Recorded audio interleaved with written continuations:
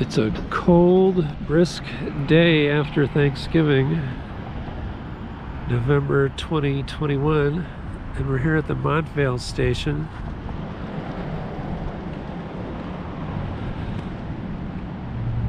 And it's interesting from the standpoint that the single track crosses right through a busy intersection. So I guess traffic here on this parallel road can still go if it wants to go to the right. But I was on Grand Avenue, which crosses the tracks here. This is a little short ADA accessible platform here at the end. In a cute station house with a decent roof. So it's just single track here.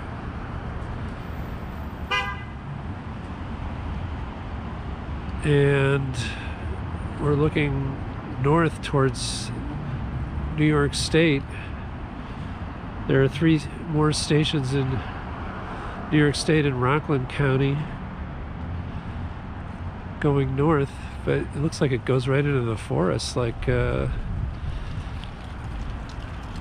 you wouldn't expect the train to go. But here's the map, and we're here at Montvale, and then the next station is Pearl River, and then Nanuet, and then Spring Valley. And to the south is Park Ridge and Woodcliff Lake and Hillsdale. So there is service on weekends.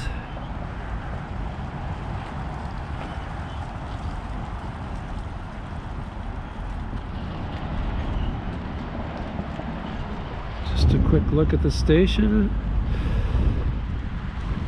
It's got a few benches.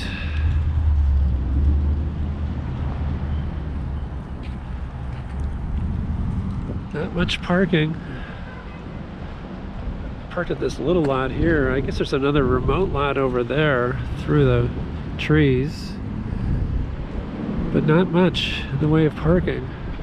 And I'll put the ridership figures here for Montvale on the screen. We'll just take a little walk around the station. It's in like a little park, so it's unique from that standpoint. From what I've seen, a lot of the Pascack Valley Line trains are cute and quaint. So the parallel road is Kinder-Kamek Road. So they have a little bike parking. And here's where the ramp comes down from the accessible platform, which also has its own bench.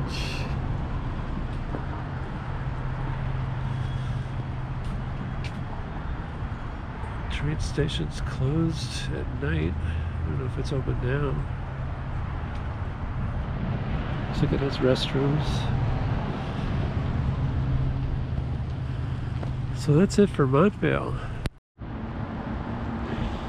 We're here in Park Ridge, which is a cute little depot.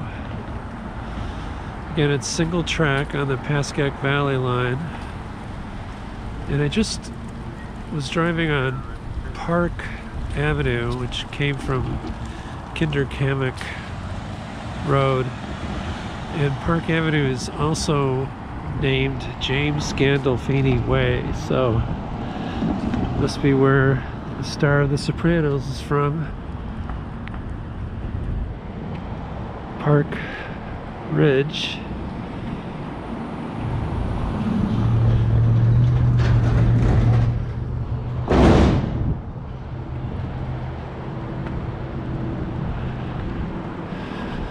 So the little deterioration in the gable up there, and some peeling paint, but otherwise it's cute. It's raining just slightly. There's the station master's office. Doesn't look like it's still used as a waiting room, but I could be wrong. Shows you some fresh paint that's needed here.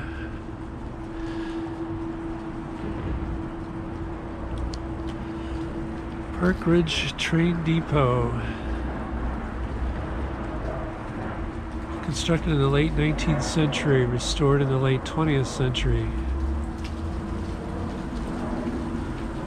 On a local historical walk. And I've seen a couple of new apartment developments to the north here, looking north.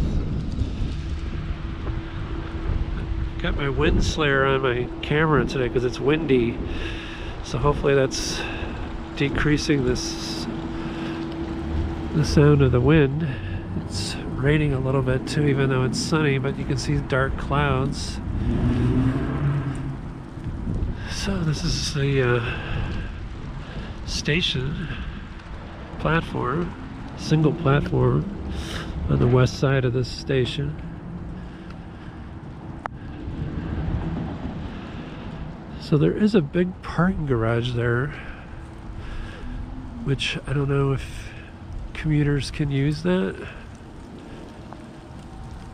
but it looks brand new.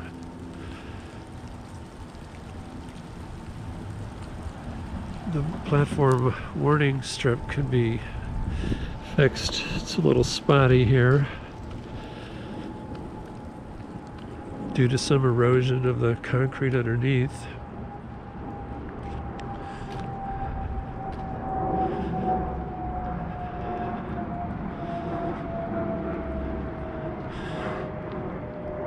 New luxury rentals right by the station. So now we're going to walk directly into the sun. No way to avoid that. But I believe that this platform is on both sides of James Gandolfini Way, so that's unusual that a street cuts right through the boarding platform.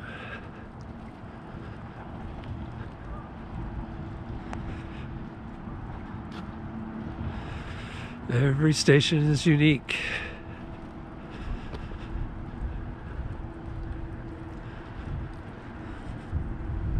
At least on this line and several of the other lines.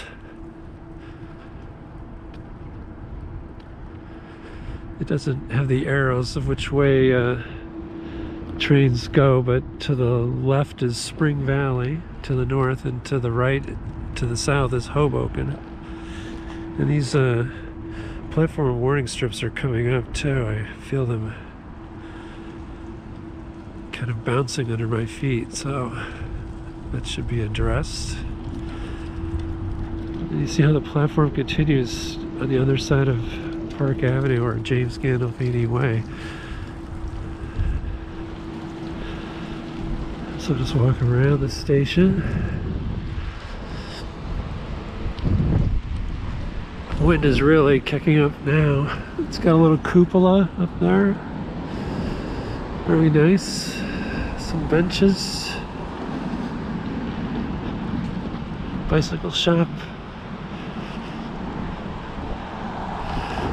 It's another new apartment building across the street. Maybe more. Down this way, looking west. Okay, it's got a little gazebo over here in a park right by the station. Yeah, the platform warning strip really needs to be fixed here at this station. This shelter is maintained by the borough of Park Ridge, it says. So here we are on the map. We were just in Montvale and now we're in Park Ridge. Next stop, Woodcliff Lake. And I'd say Park Ridge was only like a half mile south of Montvale. So we have some benches here dedicated to family members.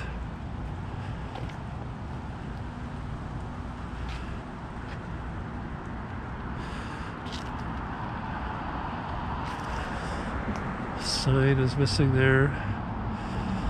So if you lived in this Park Ridge condominium complex, boy, it'd be so convenient to walk over to the station right here. And looking down, again, it's like your treks go into the forest. So that's it for Park Ridge. And we'll continue south from here. It's hard to know where to point the camera first here. It's a really scenic location here for the Woodcliff Lake Station.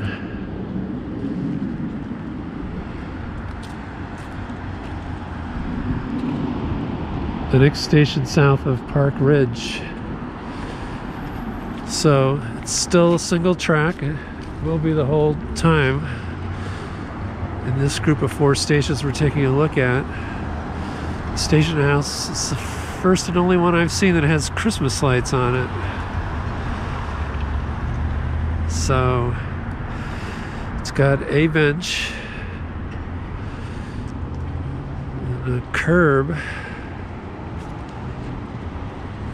and a little yellow line that you should step back from when you're waiting for the train. You could even lean against a post while you're waiting for a train. You don't see that too often. It's a very short platform. So this is not accessible. There's no little raised platform. And there's the eponymous Woodcliff Lake.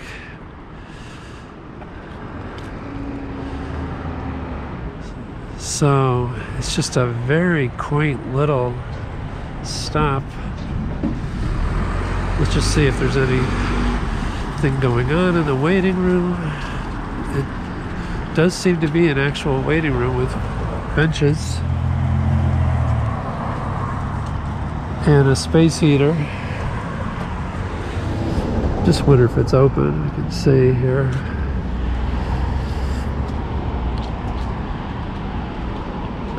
I doubt it, but nope.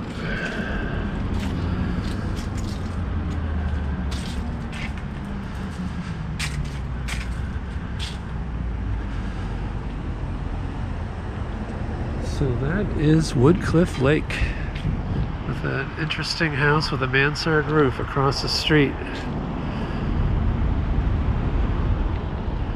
And what's the next station we're going to take a look at here on the Pascack Valley Line? That would be Hillsdale. Hillsdale next. Well, here we are in Hillsdale,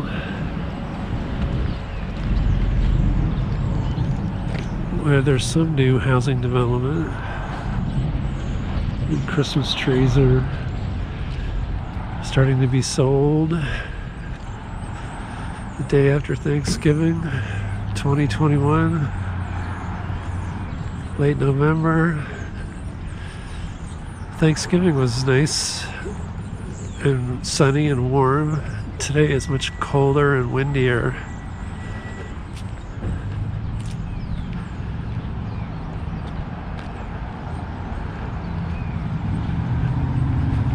So there's roads crossing the tracks every which way here in Hillsdale. So there's a lot of crossing gates that have to go down whenever a train passes through.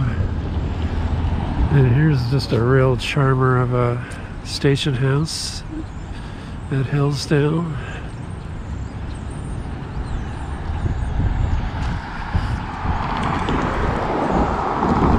So we'll cross in a minute.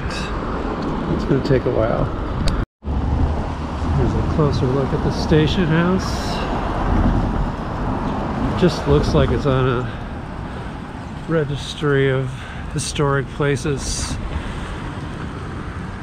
Oh, here comes a train coming north. The first time I've seen a train on the Pascack Valley Line. And this station, closer up, it needs a paint job, peeling.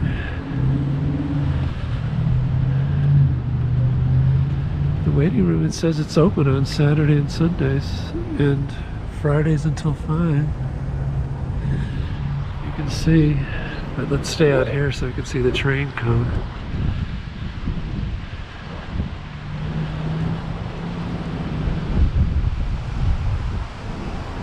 As you can see, hopefully you can't hear the wind because of my wind slayer on my camera, but wind is kicking up.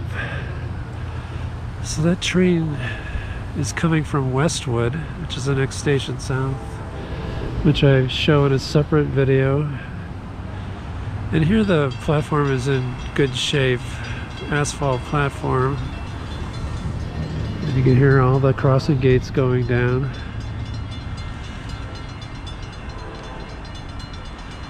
It's a real cacophony, or do you say cacophony?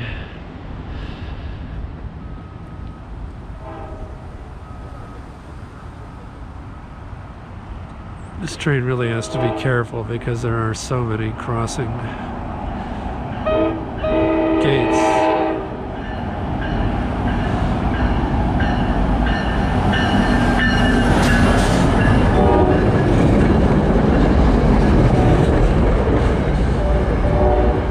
Six-car train.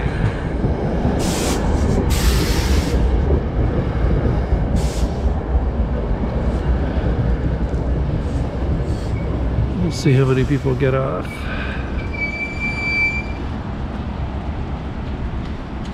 I guess just one car deboards because the northern part of the train is where you can't get off because there's bushes in the way. Anyway. Alright, so we're just going and let's walk around the station house.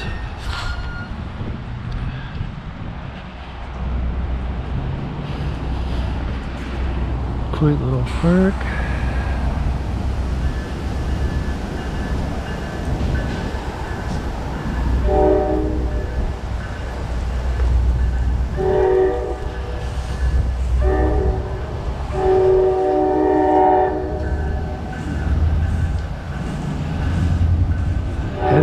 Headed for Woodcliff Lake.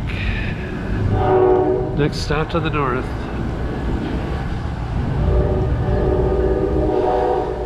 Built in 1870.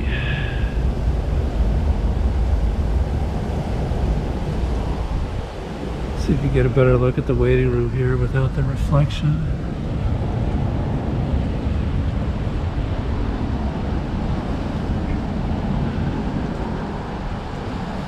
And the traffic resumes.